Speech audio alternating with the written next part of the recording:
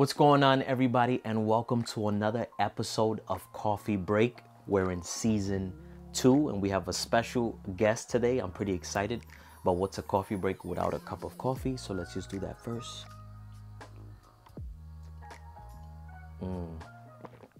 Let's get into it.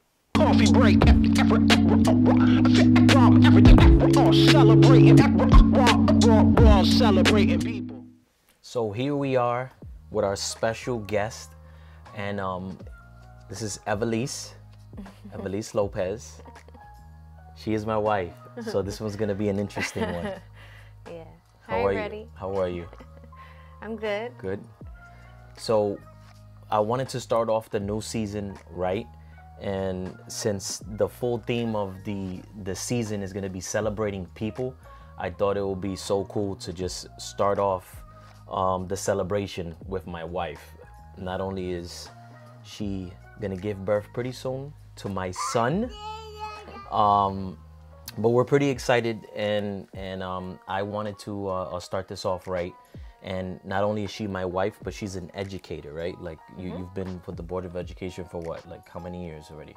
Well, that doesn't work that way. You can be an educator once you are doing graduation. Yeah, I did birth to 3, early intervention. You can do tutoring. There's different aspects of being a teacher or an educator. But in the Board of Ed, I think it's already been at least 7 years in the school system. 7 years. It's a pretty long time. So you have probably seen a lot of stories, right? Yeah. And what made me also want to interview you and talk about education was because, you know, prior to COVID, like how was education like for you in these 7 years, let's say? Like, so don't think about COVID, just how have they been? I always enjoyed being a teacher. I did volunteer work as a teenager in the church or helping out families in the neighborhood, babysitting. And I was like, yeah, this is what I want to do for the rest of my life in any aspect. I tried younger kids, older, a little bit of everything. We worked in the youth for church, and I was like, this is something I really want to do, and I enjoyed doing. It didn't matter pay. I didn't even think about that. I just wanted to make an impact on children in any way, shape, or form, whether it was math or science or just being someone that was a person who was actually listening to them, that can help them. Some kids come from broken homes, and it's just like a little bit of everything. But I enjoyed my job, but being a teacher or any part of education, you gotta love it. And I always say, if you don't love it, then it's better that you step away. Because you do give a part of who you are, and it is a lot of work in different aspects. So I'm pretty sure the 7 years of education for you, they have been good years because it's something that you love, so it makes it a little bit easier for you to like actually like give your all. Yeah, it's been longer than 7 years. I've done it since I was like 20, and I'm already 35. It's over 10 years I've been an educator. So then now, right, now we get into the COVID part now, which is what we're living in now. And the last 2 years. And I wanted to touch on this because I know there's been so much like spark on the news and stuff with education, teachers leaving, teachers having a shortage of staff and whatnot. So now, like, how has education been for you these past 2 years dealing with the whole pandemic?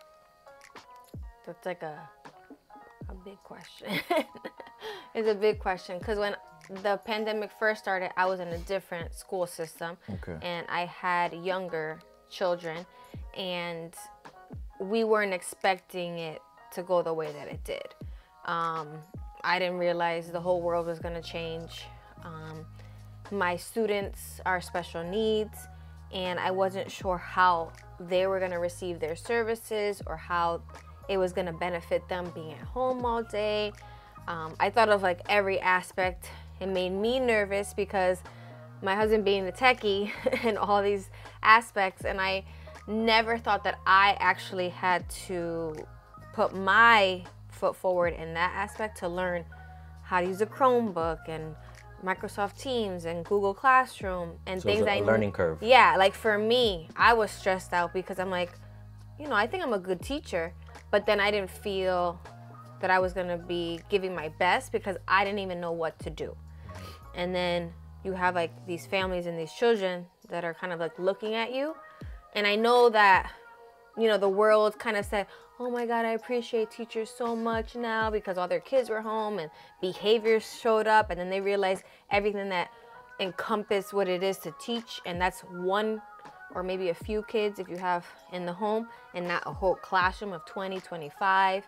And people were being appreciative because they saw that it takes a lot of work, it takes a lot of patience, it takes a lot of time.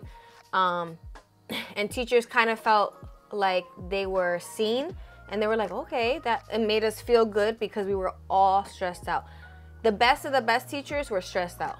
If a teacher wasn't stressed out, then they didn't love their job. That's how I see it. So if they were like, oh, I love it, whatever, and they didn't sign in, they didn't communicate with families, that to me, then you shouldn't call yourself an educator. That's a personal opinion, because it's your job, and you have lives at stake. So I stressed out. You saw me. There was days that I cried because things weren't working. I have special needs kids, and some of them weren't logging on. And then I just felt like, where are we going in the world? Like, how's this going to affect these kids and the kids before?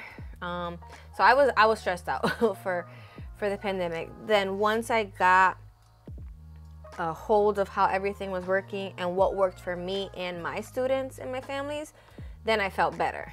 And we did the best that we could under all the circumstances. Then once they started weaning back into the school system, you know, part-time here. But as a special education teacher, we had to be full-time because kids need services like speech, occupational therapy, special education. So if they're missing that, it's harder, and they're already behind, quote unquote. So when we went back into the school, it felt good because it's like, you're in person, but it was still, you know, you're a little bit nervous. We still didn't know how it was affecting people physically, and people were passing away, and it was still scary. But I think the school made do the best way that they knew how. And I do give it props because it didn't completely fall apart. And that was the first year.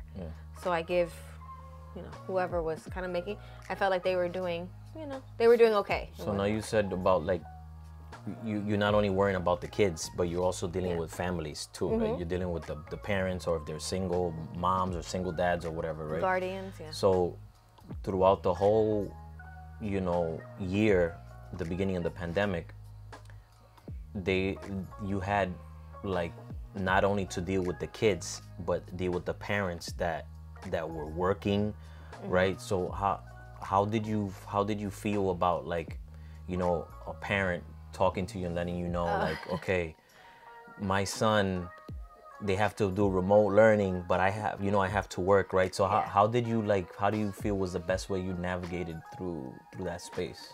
That's a really good question, actually. In the world of special education, you have to work with all types of people. So you have to be prepared to be ready for anything that's thrown at you. So at least I had experience prior. If that was my first year of teaching, I probably would have like had a breakdown. But I felt like I had enough experience. I already built a rapport with those parents because it wasn't in the beginning of the school year. It was around, you know, February, March. So we had at least already a few months to build those relationships with parents and kind of know the families a little bit more so. I think it was awkward to be teaching and not knowing like who was listening to you or if they thought you were doing a good job. Like you felt like you were also being critiqued by parents and families because they were like, you know, like, oh, hi, Miss So-and-so. And you're like, hi. And you can hear stuff in the background. And that was like a whole entity in itself. Now you're in the homes of these children. So like there's that barrier that when you come into the school, you may not know everything that's going on in the child's home. But now we're in the child's home. Yeah. Whether they show the camera or not, you can still hear if people are yelling, if people are not paying attention, if they're by themselves, if they're with a bigger family. So the lines are being crossed, and I think that's what because now that's almost like an invasion in of the same way to the privacy. Yeah, and ours, like it was just me and you were in your space working, and I was in my space working. But there's other teachers who had their kids at home, and maybe elderly parents that they were taking care of, and so I think since the lines were kind of getting blurred, I think from there it made education kind of tricky for the year that came after, because I think everybody thought that they had the right to, like, I don't know, I'm thinking it in Spanish, sorry, like, ser entrometido, how do you say? Oh, like, yeah, I get what you're saying. Let's see for my viewers out there. Yeah, like to be, like there were some parents or guardians who felt like they could tell the teachers what butting in, like you didn't feel like you don't want to butt in. And I'm not saying every teacher or educator is perfect or the best, but there's no perfect doctors, there's no perfect president, everybody has a flaw.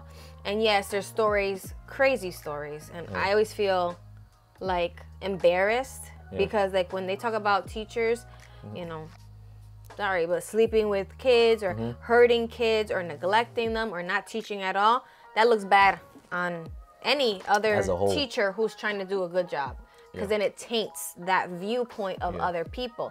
And once you have a bad, apple, they say the bad apple ruins the bunch, then people look at educators in a different light, and then people want to take charge. Then they want to tell you how to do your job or what you should be doing. And I don't have a problem working with the families. I think that's what you said, like building that relationship. I enjoy that. I think we're a team. Yeah. Like if we have one child, the same way that a child outside is being cultivated by your community, whether friends, family, your neighbors, and you're building up and raising that child up together, it's the same in the education system. The principal, the PPT meetings, the teachers, the parents, the guardians, older siblings, however it works, we're there for the best of that child, that student. So we have to learn how to communicate. We have to understand each other. We have to work together. And that's always been one of my strong points coming from other people. They've always told me that. And I was always nervous. So when I hear compliments on that, I go, oh, okay, then I'm doing a good job. And so that it was never an issue for me when we had to do that. Other teachers and other schools and kids, they had crazy stories, but I always had a good rapport. And that was not a concern, I guess, on my end. That's good. And it's good information. And like, there's like so many reasons why I wanted to do this interview and do the interview with you and touch on the topic of education, because we have spoken about education on different levels, but also the fact that teachers don't get celebrated as they should. I'm just using the word celebration because I'm meaning that they don't get recognized like they should. Like I think teachers are like at the bottom of the totem pole when it comes to even how do you say, like corporate America or in the hierarchy of who gets paid the most and whatever. But then now you look at the hierarchy, you see what they do, and then you look at the teachers that supposedly they're like at the bottom of the totem pole, and you see what they do, and it's almost like 24/7 type of thing. I'm not disregarding any other positions or jobs, but for the fact that I see you bring work home, I see you working with teachers, working with parents, working with the kids, and now almost like you're almost becoming like a tech person because you had to automatically thank God, but let's say if I wasn't a techie person and you had to like kind of like figure things on your own, that would have been like crazy to just like have to learn these new systems and whatever. So I just feel like just in general teachers don't get like the props that they should be getting, and now it's beginning to show, at least for me, more like how much education is needed, like when you read all the articles and the articles you send me and stuff, I'm like, dude, you see, like this gotta bring a light, right, to the people. So when you look at yourself now, you look at yourself from where you've come and what you're dealing with now, right? Like what is like something that you feel can be a little bit better, or that you like can be like, not saying you're gonna give all the like the solutions are gonna be right. Just in general in the education? Just in general in the educational system, right? Like where do you think is missing in the system that could kind of make it slightly a little bit better? Is it maybe the dynamic between the teachers and the ones above, or is it, there's like a couple of, I know there's a couple of like, it's like I feel so bad saying this, but it's like just a trickle effect. We learned, like head of household, or just like when someone's in charge, it starts from the top and it can trickle to the bottom in a positive or a negative way. There's that show, where like the boss disguises themselves so they can see what their employees are doing and really appreciate what they're helping for their company. And I honestly would love that. I would love that idea for superintendent or anybody who's making laws on education who hasn't been in the classroom ever or in years, to come down, quote unquote, to our level and to see what we're really dealing with. There's just too many assumptions, and no one's asking a teacher. Do you see interviews with teachers? No, it's everybody's point of view of what they think that we do or how we feel, and we don't have a right to complain. Oops, sorry, microphone. And we don't have a right to complain. Right. And a lot of the complaints are not petty, they're valid. Because you see them, you're like there living it. I'm living it. So maybe some people do it too often, and then that gets annoying, which it is. Like if you complain and you're not trying to do anything different, then yeah, it does get annoying. But there's only so much we can do. But the assumptions, I don't like it. Don't generalize. Just don't do that to every teacher. And unfortunately, I think it's in like the Midwest or the South where their pay is a lot less than mine.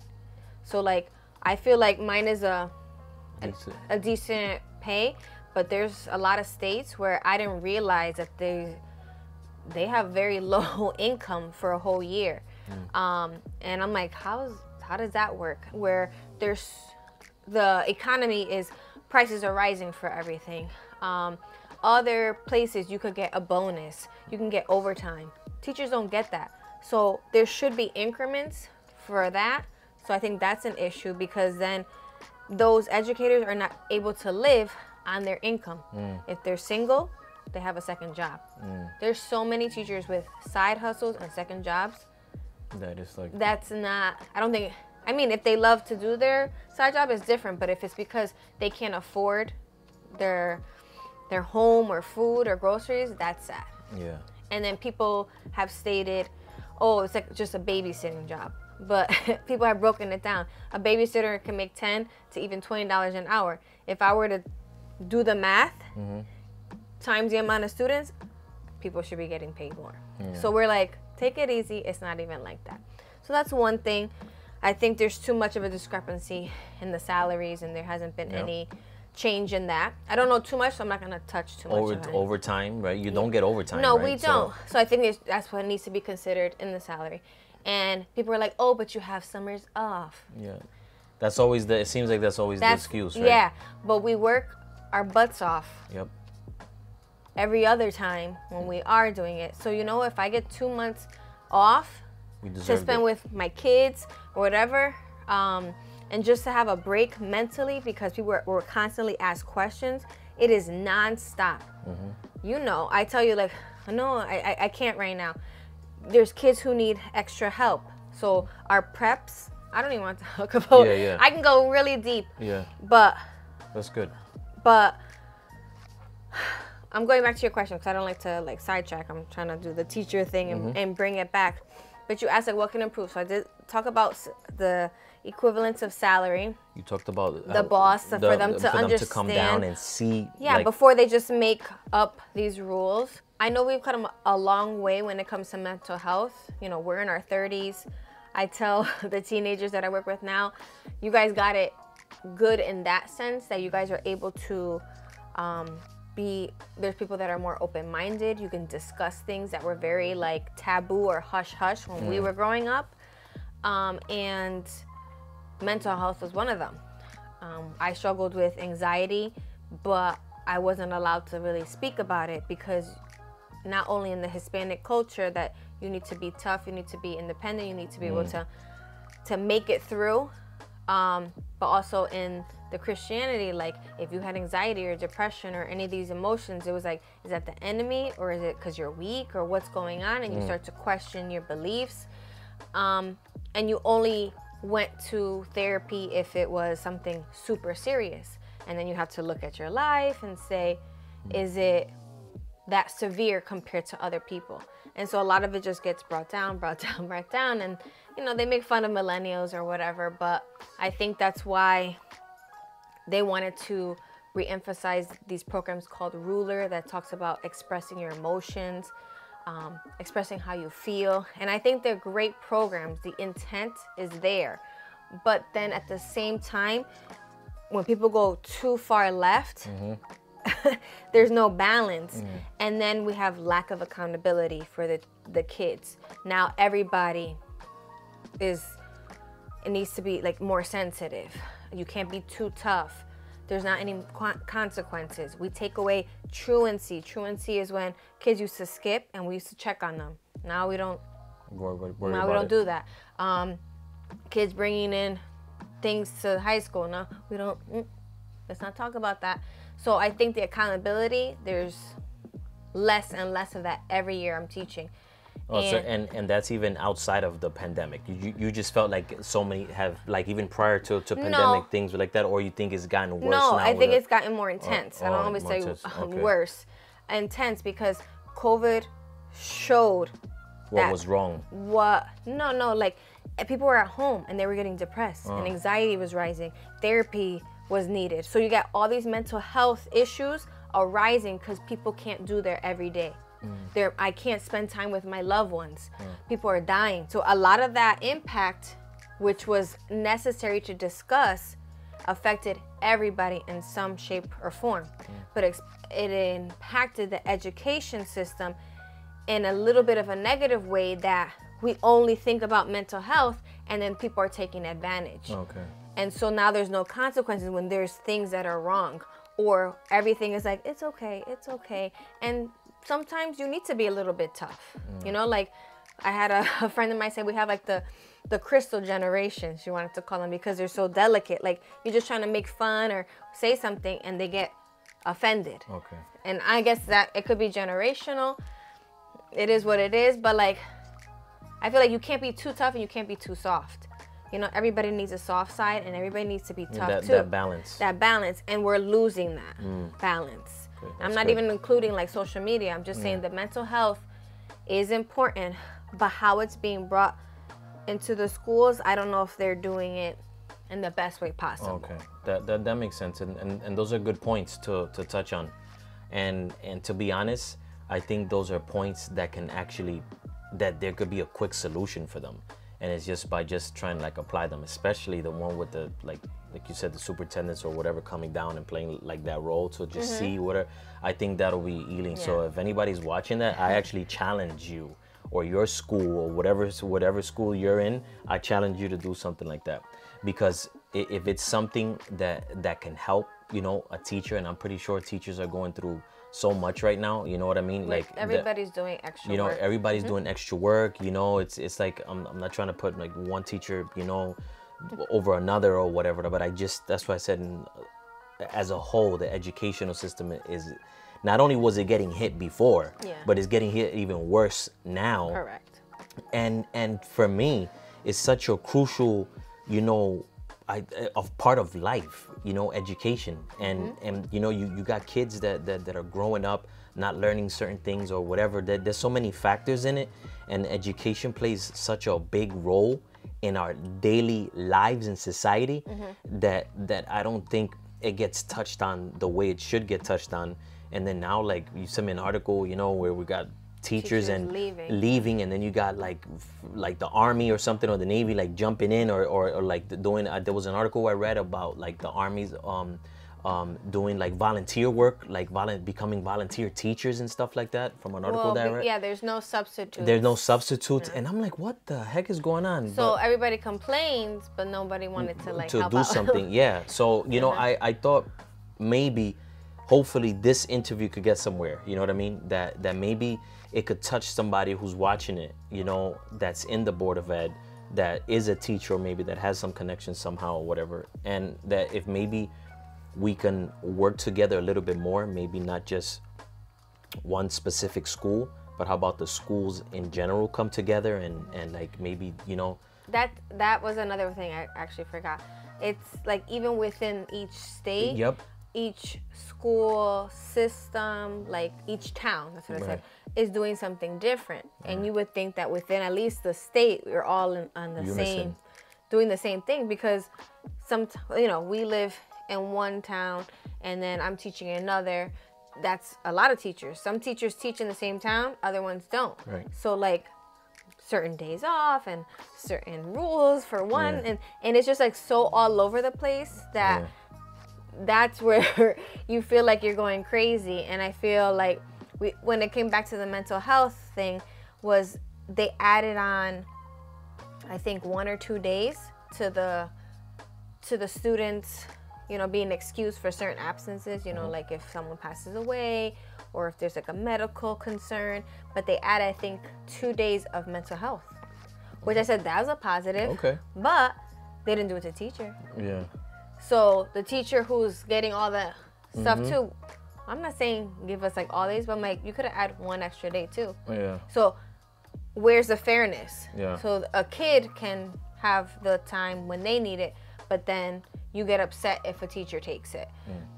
They're personal, which they're already allowed to do. People were getting upset. Oh, they're taking a personal day. Well, that was their mental health day. Yeah. And those things are unfortunate. And I've told you, I've been frustrated more this year, which is like disheartening, because I never wanted to become so frustrated in a job that I used to love. Right. And when you're seeing all this up and down and all around, you kind of second guess yourself, like, what am I making an impact, or am I supposed to stay here? Is this going to get any better? Is this going to get worse? Do I want to be here for the long run, which I thought I'd retire here? And it was making me doubt my whole career and part of my life, because I'm like, I really like what I do, but there's so many things that feels like so many obstacles excuse me, have arisen, and then it makes you like sad. Like, because it makes it a little bit tricky and complicated. Yeah, because you want to do it what's best for the kids, but then you want what's best for yourself. And I think that's what a lot of teachers were fighting against, and teachers left not only because of pay, but because of that. Like, they didn't feel supported. There's no substitutes. So where contract gives us like a time where we could do paperwork, because that they added more paper. Instead of being actual educators, we gotta fill out paperwork. That doesn't make us better teachers. Like, we're wasting a lot more time on papers than being hands-on and being creative in our teaching. And so people are losing that time because they've had to cover colleagues, and they're not upset. We're not upset with other colleagues. Stuff happens in their lives. It's just a process. They're allowed to take a day off. They get sick. But the fact that teachers are covering teachers and we don't get a break, then you're like, can I do this again? A whole year of the non-stop? And then they come home and they have families and they can't give their all. So that's why a lot of teachers are leaving. They're still leaving. I want the education system to get better. And I'm speaking of public schools. I don't know how private works, that you have to pay. I'm not speaking of homeschool. That's a whole nother chapter in education. But when it comes to the public schools, that's what you're speaking of for. I'm speaking on that. And it affects a lot of low-income families because they can't afford private school. They can't afford to stay home. So then there's like a whole generation of kids who are missing out. So There's a lot of things to consider. There is a lot, and we can go on and talk about education for a long time because there's so many aspects to it. But I'm glad that we were able to touch on these major points because I believe they were like good major points to touch on, and hopefully, like I said, you know, that someone who's watching the video it could spark something, and hopefully we could get somewhere with it. You never know. And I don't think many people talk about it or like in this form, education, and then coming from an actual real teacher. I'm not talking about just someone who's just like, you know, studying or something, you know, something simple. I'm talking about like, you know, you're like in that line of work, so you see it every day. You know what I mean? You're dealing with it. And I want to personally celebrate you for that, right? That's why we're here. So I want to celebrate you as a teacher, not only as my wife, but as the teacher. Thank you. And just thank you for the work that you're doing, because you know you're definitely impacting some, you know, kids in one way, shape, or form. And if you were probably another teacher, you probably would have quit also. But you've been maintaining, and you've been trying to like figure out how I can still like, you know, stay strong in this career of yours, which you've loved so much, and hopefully some changes can come down the line. But I thank you for the work. I thank you for all the teachers you work with, or whatever like that. You know, we thank you for the time that you're taking with kids. Your son is probably, you know, you're probably somebody's student, teacher, right? From someone who's watching this right now, right? You're probably a teacher to one of the students probably watching this video. But yeah, I thought it was cool. I guess I want to finish off the interview with, I heard you speak on, you know, your life in education, what can be a little bit better, how you go about certain stuff. But if there was something that you can tell another teacher, right, like an advice, you know, like an encouragement, maybe a teacher that's maybe at that line of like, and they may be questioning, but they don't have the support that you have, as far as like, you know, they're probably just a single teacher, you know, they have no kids yet, maybe I don't know if they have a husband yet or whatever, but like just in general, what type of advice would you give to an educator, a teacher that's in the system now, and like maybe they haven't been in education for 7 or 8 years, and this has probably been their first year, you know, like what type of advice would you give them to help them like not quit? Just give me a moment, I gotta think about that, because I've actually thought about this. Like, I'm like, why would anybody, after hearing all this mess, want to go into the education field? Because we ask our high schoolers, you know, like, what do you want to do for a career? And everybody says, I don't want to be a teacher. And like, I don't know any kid who wants to. So it's like if they don't want to, who's supposed to do it? Yeah, and we got to keep the generations. You're always coming, supposed right? to, like you're supposed to rise up new leadership. So it made me scared, to be honest. And I was like, oh my gosh, what's gonna happen? So I guess for a first-year teacher, I would say, what was, like, just think about why you got into it first. You know, like, what was your main focus? Because I know it wasn't the pay. I know nobody ever says that. Like, why did you want to be a teacher? So like, kind of go back to like your first love, you know, like why did I want to do this? 2, kind of think, well, can I just grow from it before I, you know, automatically quit? Can I continue to grow? Learning new things, you know, like new techniques, new ways to approach things. It's, you know, like, so I feel like there's still room to grow in the education system, because hopefully we start to evolve, you know, for the better. You know, things are kind of shaky, but hoping that we get to evolve. Also, if you're new or you're struggling, what can you bring to the table? So all of us are going to complain. You know, life is complicated and hard sometimes. Everybody complains about their job at some point, but instead of complaining, can we turn that complaint into action to be able to maybe fix or help or do something positive? And that's what I asked myself. I was like, okay, I complained today, but what can I do? Can I speak with my principal? Can I go somewhere? Can I do something? Can we gather our teachers? So I think you need to think about that aspect too. And I don't know, I think if I was single,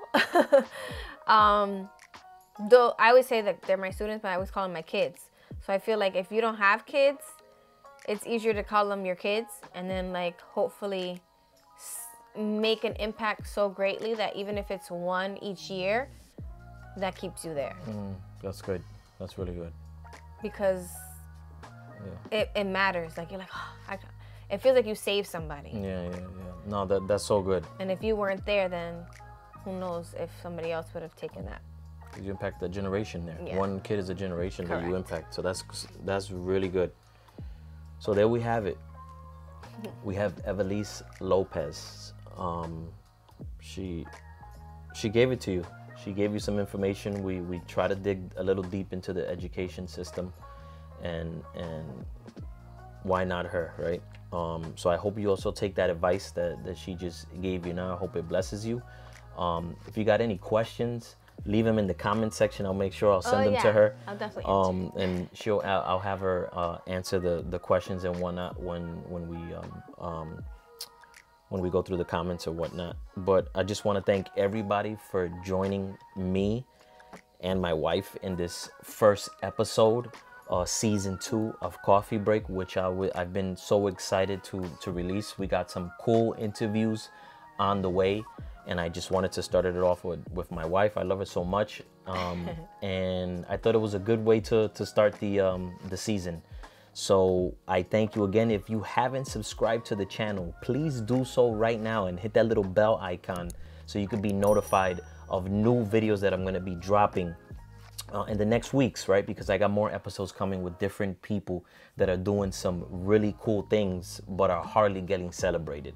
So I want to make sure I do my job this year to just celebrate the people that are doing some amazing, cool things, bring to the light, you know, through video form.